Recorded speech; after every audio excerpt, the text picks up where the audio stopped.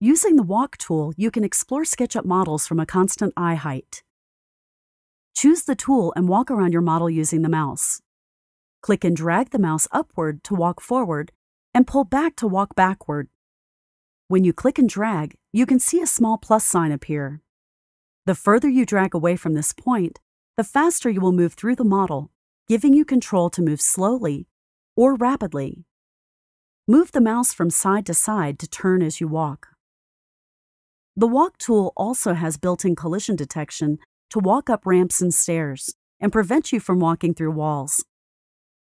There are several modifier keys to give even more control over the Walk tool. Hold the Shift key down to raise or lower your eye height. You can also type in a value on your keyboard and press the Enter key to define eye height. To move faster through your models, hold the Control key or Option key on a Mac. This toggles the Run mode, allowing you much quicker movement. If you want to walk through objects, you can toggle collision detection off by holding the Alt key or the Apple key on a Mac.